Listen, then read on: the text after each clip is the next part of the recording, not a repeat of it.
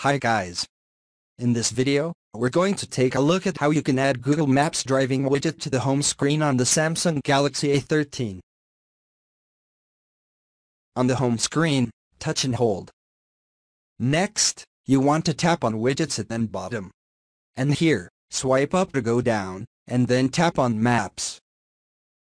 Then you want to swipe up to go down and drag on driving mode widget and drag it to the home screen. Now if you tap on driving, and in here you can see at the moment, it will immediately locate your current location and you can set your destination at the top, and start to drive.